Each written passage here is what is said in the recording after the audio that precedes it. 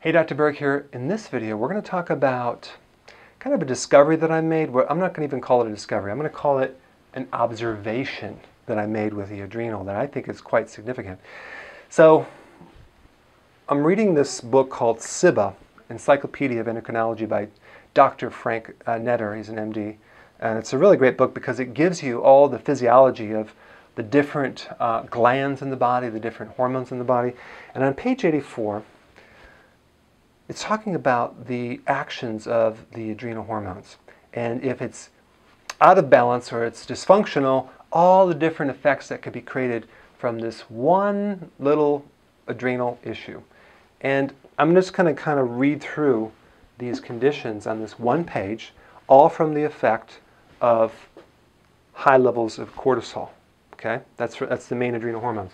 Number one, you're going to have insomnia. You're going to not sleep. Number two, you're going to excessively think 24/7. You're going to have possibly allergies. You're going to have acne. You're going to have belly fat. You're going to have blood sugar problems, even diabetes. You can have low vitamin D levels, acid reflux, ulcers, osteoporosis, osteopenia, high blood pressure, high cholesterol, arthritis, Alzheimer's. The list goes on and on and on. Now, what I find is that almost everyone out there has a lot of these problems, and they're all being treated separately with medications. It's my personal opinion that these conditions are really the effects of long-term stress in the body. So they're really stress effects, but they're treated as diseases, and that's why they never can get better. When you go to the doctor and you ask them what the cause of these things are, a lot of times you get, well, it's probably genetic. They don't really know. They don't really tell you. But go get this book and show them. SIBA. It's volume 4, Encyclopedia of Endocrinology. Frank Netter. I'll list it down below so you can get it. But this is quite interesting that almost all these conditions really stem from a high level of cortisol, which is really a stress effect.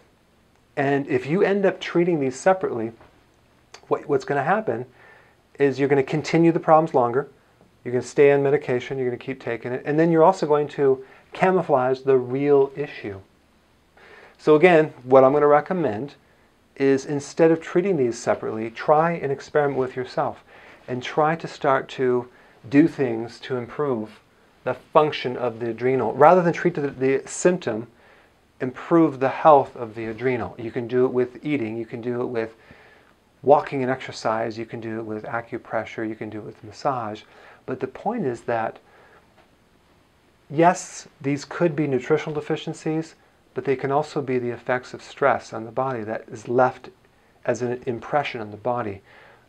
That's different than a nutritional deficiency. Nutrition will help it, especially like B vitamins, but the other point is that you want to extract stress from the body and do things to pull stress out. I would say the big problem with people with stress nowadays is being in environments with stressful people. It's at work, it's at home. Do something to change that. That would be a huge, huge thing.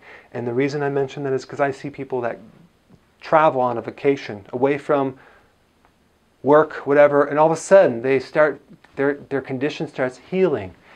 They start losing weight despite their diet. So it's just another thing to look at that goes beyond just treating symptoms with medication. All right? Hope this helped. I'll see you in the next video.